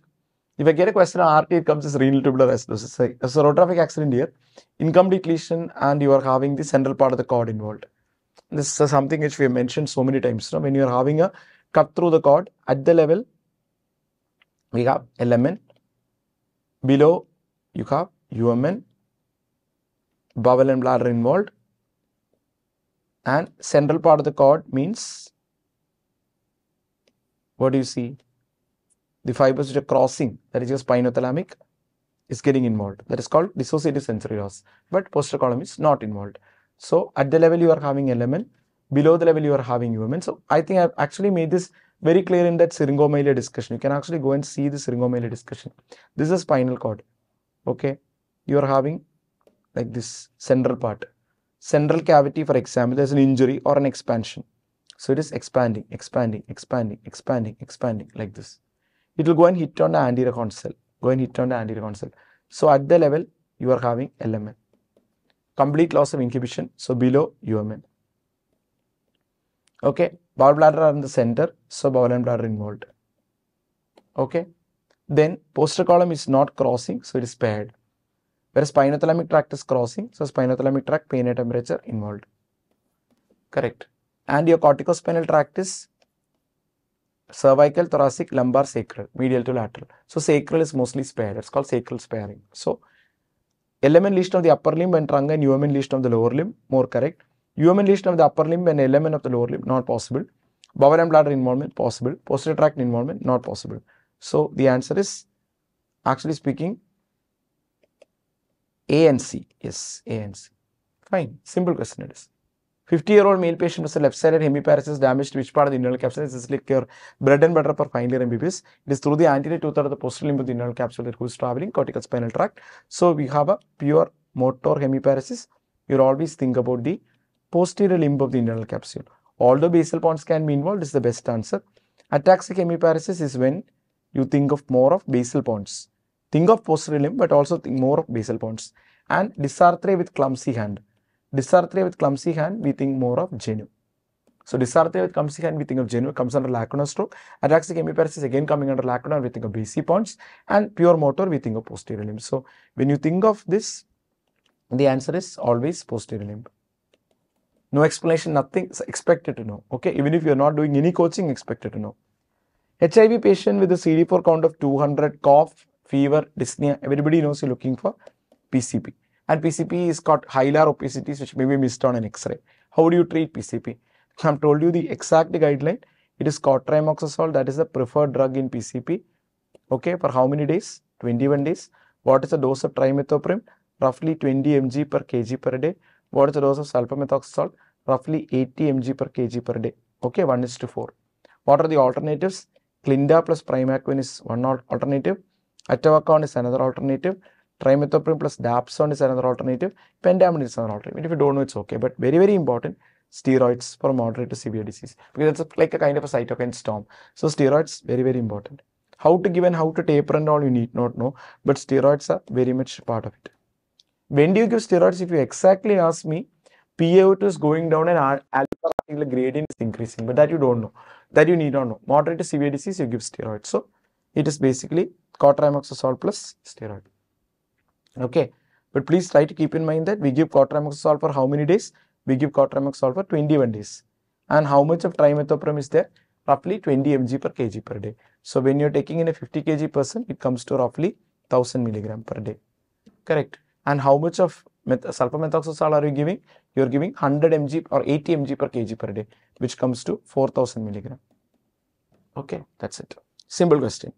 Hemophilia, what is there? X-linked disease, male, factor 8. Mucosal bleeding is a platelet type bleeding. Here you are having joint bleeding or hemarthrosis, or you are having something like a muscle bleeding or big ecchymotic patch. Differences between platelet bleeding and your clotting factor bleed. Detail we have discussed. Okay, so 1, 2, 3. And remember, 8 deficiency is called hemophilia A, 9 deficiency is called hemophilia B, 11 deficiency is called hemophilia C, and 5 deficiency is called parahemophilia. Okay, 11 is C, A, B. These are X-linked recessive conditions. These are autosomal recessive conditions. Too simple, I guess, right? Yeah.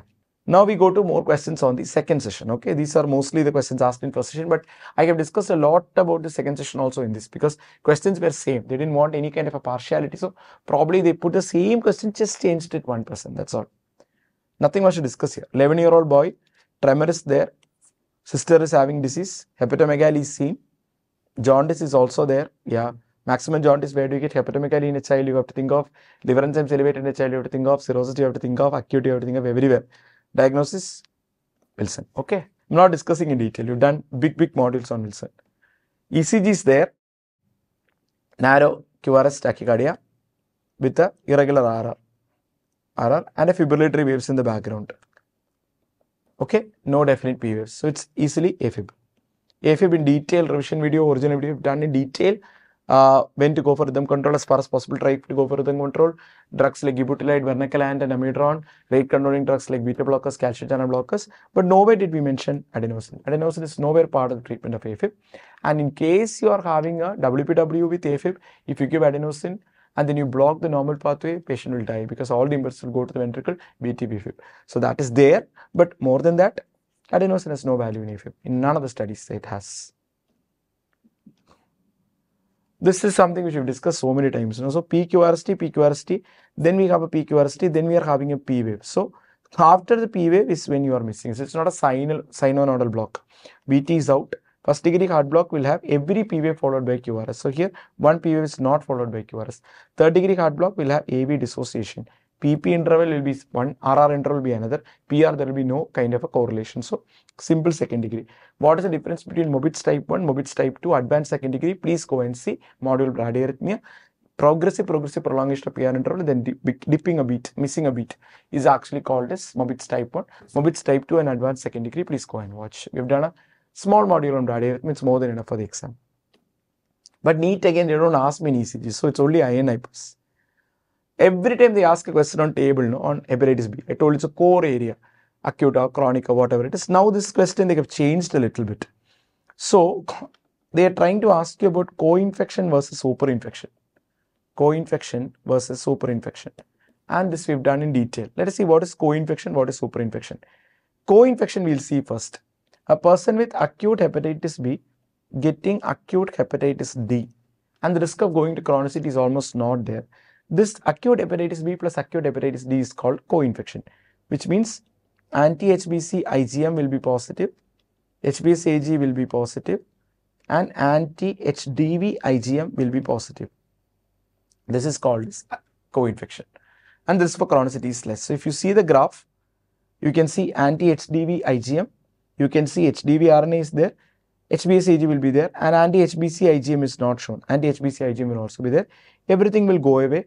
At the end, patient will have only anti-HBs persisting, nothing else. Okay, that is co-infection. So what have they asked here? Which of the following is most useful in diagnosing HDV co-infection above superinfection? Okay, above superinfection. So you know what is co-infection. Now let us see what is the meaning of superinfection. Superinfection means that you are already chronic hepatitis B. You are already chronic hepatitis B. That means you are HBsAg now positive, anti-HBC IgG positive, anti-HBC IgG positive. Correct. On top of this, you are contracting what? You are contracting hepatitis D virus. So you become anti-HDV IgM positive. Correct. But it goes to chronicity. So it just like that becomes anti-HDV IgG positive. So from anti-HDV IgM, you will become anti-HDV IgG. And that's what it's mean by going to chronicity. So see this, your anti-HDV IgM comes down, but total anti-HDV increases. That means this is anti-HDV IgG. And HDV RNA persists. So persistent HDV infection. HBsAg is persisting, which means it is chronic hepatitis B infection. And anti-HBC IgG is not shown. Anti-HBC IgG is also there. Correct. So now let us go back to the question. So in a co-infection, what is there? Anti-HBC IgM, anti-HDV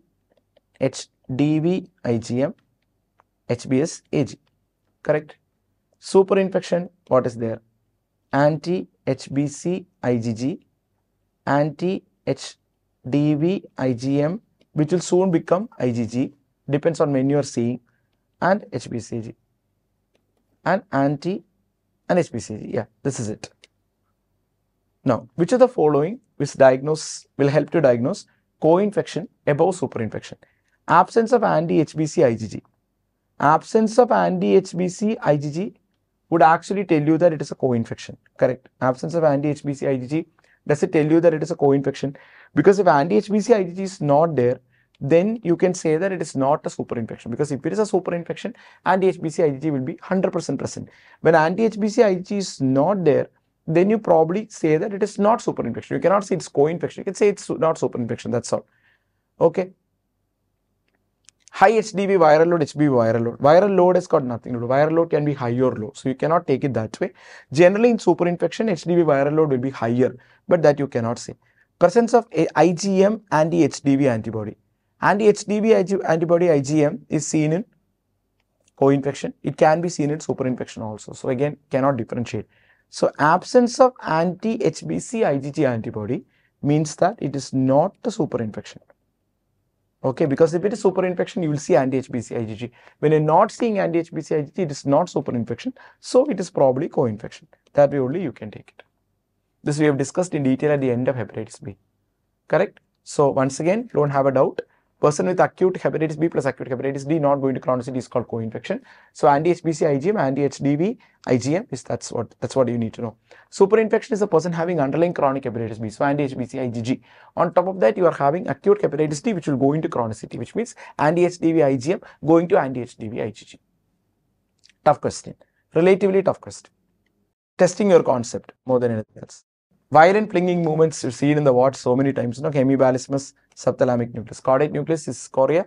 Hemibalismus subthalamic nucleus. Krishnamar has taught you. I have taught you so many times. Benedict syndrome and Northern and so many things. Perioral tingling numbness. Second repeat question. Vitamin D toxicity. We've seen this. Thrombolysis can be considered in all the following except. What have I taught you? Somebody who comes within 4.5 hours, who is having no bleed on the CT. Somebody is having a BP which is controlled even with drugs, okay? Even with drugs, the BP is less than 185, 110, okay, who is more than 18 years old, who has no major bleeding history, and whose MRI or CT is showing a density which is less than 1/3. If it is more than 1/3 with cerebral edema, we don't do. So all these patients we take for thrombolysis. So BP more than 180, 110, we don't consider. MRI density is less than 1/3 of the area, we consider. Ischemic stroke, we consider. Onset of symptoms less than 4.5 hours, we consider. So this is the answer. And exactly what Harrison, they've just taken it from there. And I have taught you everything about stroke management, okay? Such a basic question. All the things you don't have to sit and study. Just basic idea we need to have. What we do with respect to the patient. If a patient comes to you, what will you do? If a patient comes to me, clinically I'll make a diagnosis of stroke. Not sure, just like this. If I'm having a doubt, I go for diffusion imaging.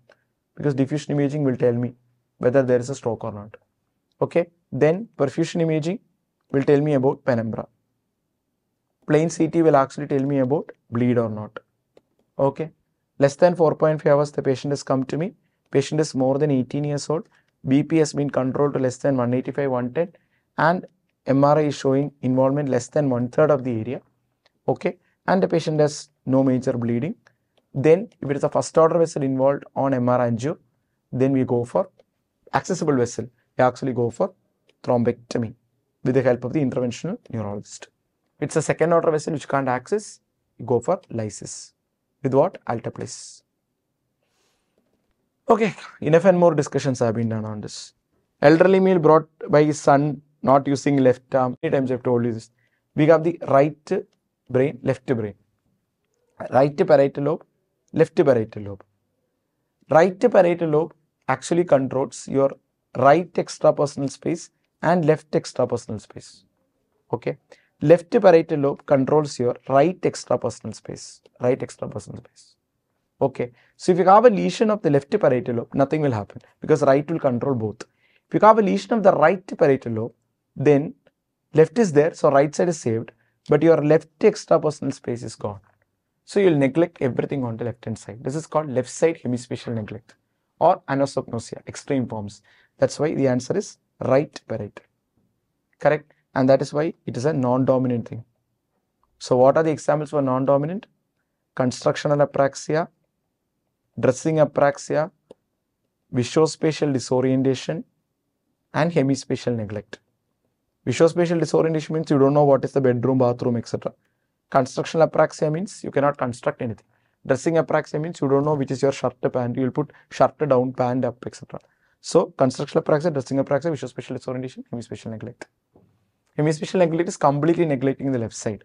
You will not eat from the left side of the plate. You will not shave left side. You will go and hit on the left side every time like that. Simple question. Pediatric patient with B leukemia, poor prognostic factors. 2 to 9-year-old girl with L1 form, L1 we don't use now, is the person who has a good prognosis. Less than 1, more than 10 years is bad. Male is considered to be slightly inferior prognosis.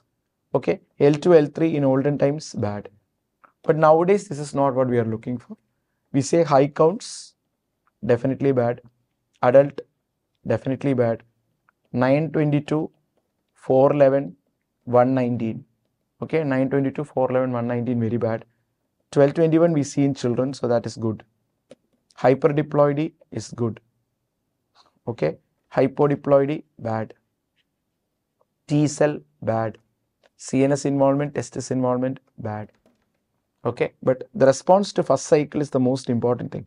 In children, respond to steroids. 7th day, if the smear shows no blast, that is good, but otherwise very bad. And high count ALL very bad. So hyperdiploidy is good. Less than 1 year bad. 922 bad. 411 bad. So hyperdiploidy good. I have done extensive discussion on this. When that much detailing and all is not required, study the basic points is enough. AML, ALL and all, we've gone for extensive discussion so that you get so much confidence. Sitting in the exam hall, I've said this 10,000 times, my seniors have told me, we can only answer questions which are one step below what we have studied. One step above, anyway we can't answer. But to answer questions at the same level which we've studied is mostly not possible sitting in the exam hall because of the stress. So to study one step above is imperative to gain that confidence. Components are meant to be. So now I will not discuss, okay? We've had so many discussions. So we have this PHO and we have this medullary carcinoma thyroid plus these M's, okay? And these M's are what is Marfanoid habitus. We have this megacolon. We have this mediated corneal nerve fibers. Okay, all this you've seen. So here the answer is medullary carcinoma thyroid. Okay, so going to another question, which is more radio and medicine. I think everybody would have seen this in the ward also. Examination finding the infrascapular region for a lower lobe pneumonia. So lower lobe pneumonia, what will you see? Inspection wise, little movement will be less. Palpation wise, that will be confirmed. Vocal phragmitis will be slightly on the higher side. Dull note and percussion, which is not stony dull but woody dull. And then of course, you'll get decreased air entry with your classical bronchial breath sounds, egophony, whispering, pectoral okay, and all those things. So hypersense never, it's dullness. Stridor and all no, coast crackles and all no. Coast crackles generally you get it in bronchiectasis, it's not in pneumonia. Dull note and percussion, correct. Okay, simple question. Just to check out once in a while whether I've gone to the hospital. Hoarseness, loss of pain, temperature, loss of pain and temperature in the face and contralateral body, loss of sweating, all the symptoms. Now, this is basically to test out whether you have understood what is medial medullary syndrome and what is lateral medullary syndrome. Simple to understand is medial medullary syndrome, where you are having the medial part getting involved. So, ipsilateral element 12th nerve palsy, that is the only thing that you see on the same side. And on the opposite side, you are having contralateral involvement of your corticospinal tract, because corticospinal tract will cross from the pyramid. So, it will come here and then cross like this. So, it will be opposite side getting involved. And you have the posterior column also getting involved on the opposite side. Why is posterior column getting involved on the opposite side? Posterior column is actually coming like this and then crossing like this. So, this is drawn upside down, okay, in Harrison. So, comes like this and then goes up like this. So, if it's getting involved here, it is opposite side posterior column. So, opposite side posterior column, opposite side corticospinal tract, same side element 12th nerve palsy. So, here obviously pain and temperature, nothing is getting involved. It's posterior column that is getting involved. So, medial medulla has nothing to do. What about lateral medullary syndrome? Lateral medullary syndrome we've discussed so many times. So, 1, 2, 3, 4, 6 not involved in lateral medullary syndrome. 5, 7, 8, 9, 10, 11, 13, spinocerebellar, spinothalamic. This is the involvement. 5 is your spinal nucleus of trigeminal nerve. 7 is your nucleus tractus solitarius. 8 is your vestibulocerebellar fibers. 9, 10 is your nucleus ambiguus. And along with that 11 also. 13 is your Horner syndrome. Then you have spinocerebellar fibers. And then you have opposite side contralateral spinothalamic tract. So, that's it. If you know that way, everything is very clear. So, spinothalamic tract means opposite side pain and temperature loss. Spinocerebellar tract means ataxia. Horner's means you have ptosis, meiosis in ophthalmos. And you are having spinal nucleus of trigeminal nerve means pain and numbness over the ipsilateral upper face. Nucleus tractus solitarius means you will be having taste loss. Vestibulocerebellar means ataxia, tinnitus, vertigo. Nucleus ambiguus means dysphagia, dysarthria, hoarseness. Simple. This I have told so many times. So, now you are having involvement of the lateral medulla, including nucleus ambiguus, spinothalamic tract. Simple question. So, lateral medulla is also correct. B and D. Just checking out. That's what I told you. Brainstem, that module is very vital. Please study that as many times as you want. Loss of pain and temperature but intact touch. This is called dissociative sensory loss. Central canal expansion, syringomyelia. Don't even have to read the question. Okay. This is again, see, just ABG reading. When you see 7.5, 7.25, okay, and then you're asking compensated means what? Compensation means you should bring it down to near normal, no? So 7.36, 37 like that. So this is, I won't even read. 7.4 is metabolic alkalosis, that's correct. So CO3 is 34, can be metabolic alkalosis. Should have respiratory acidosis as the compensation. So respiratory acidosis as the compensation, respiratory acidosis is there. So okay, this may be right. Fine. But let me see, so 34 is the bicarb. So bicarb is normal 24, so delta bicarb is 10. Compensation is 0.6 or 0.7, so 7 should be the increase. That's right. So this is metabolic alkalosis with respiratory compensation, so correct. 7.23 acidosis, PCO2 increase, respiratory acidosis, bicarb increase, metabolic acidosis. So it's not uncompensated metabolic acidosis alone, it is metabolic acidosis with respiratory acidosis. You can call this as wrong because uncompensated metabolic acidosis is also correct way of putting it. But the problem is that this is a much better answer. You can't say just uncompensated metabolic acidosis. It is metabolic acidosis with respiratory acidosis. Okay, or even you can say uncompensated. It's okay to an extent. These two options are both correct, but I think this is a better answer because it's like respiratory alkalosis there, sorry, metabolic alkalosis there, respiratory acidosis there, and pH has come back to normal, so it looks okay. This would be better called as metabolic plus respiratory acidosis. Okay, inside that, which is predominant, means 56 minus 40 by 40, 24 minus 16 by 24. Okay, that is a change. This is a change in what? Your PCO2. This is a change in your bicarb. So what is the change in PCO2? 56 minus 40 by 40, or it is 16 by 40. That is 40%. Okay, whereas here 8 by 24, which is only 30%. So which is the more predominant disease here? Respiratory. So uncompensated metabolic acidosis alone you cannot say. It is respiratory and metabolic acidosis, which who is predominant? Respiratory. So because of which, although these two options are actually speaking correct, better answer is this one. This is the better answer. Okay, last one is the better answer. This is actually speaking A, B, C, D. So D is the better answer. Okay, please don't have a confusion. When you say pH is equal to 7.23, you will straight away write acidosis. When bicarb is equal to 16 and PCO2 is equal to 56, then you will write this is respiratory plus metabolic acidosis. That is the correct answer. Then you are asking me, sir, can I tell it as metabolic acidosis uncompensated? No, you can't say that way. Why? Because if you look at the change in PCO2, what is called delta PCO2, that is 56 minus normal 40 by 40. That means the change is by 16 by 40. 16 by 40 is how much? 0.4. That much is a change. Okay.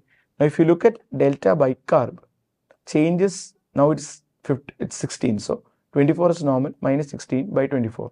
That is 8 by 24, which is only 0.3. So who has changed more? PCO2 has changed more.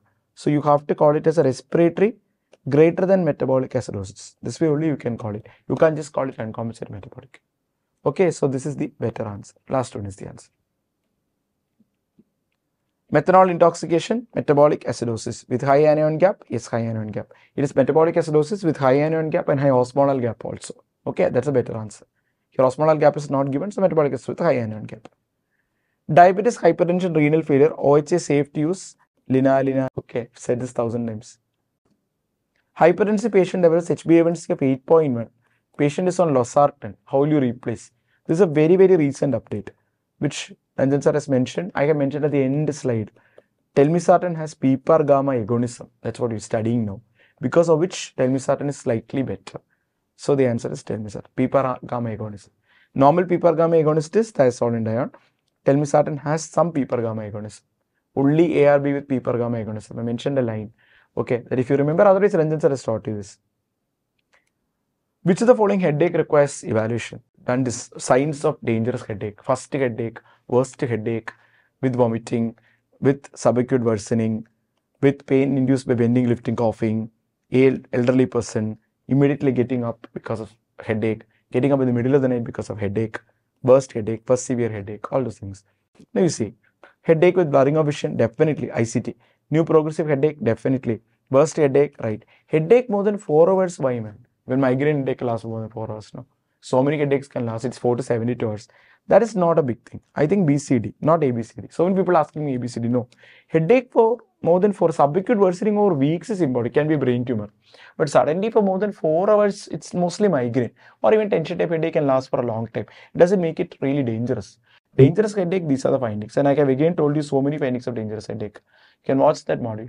I never said with respect to time. Subacute worsening over days or weeks, brain tumor, correct.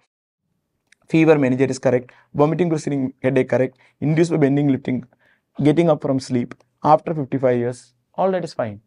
But not just to 4 hours. So answer is BCD. Just testing out whether you understood things. We've seen a patient in the OP. If you watch the module on headache and dangerous headache, you'll be definitely able to answer this. Breathlessness, myxedema, shock features. Told you, no? Myxedema, comma, question. You can watch the hypothyroid module.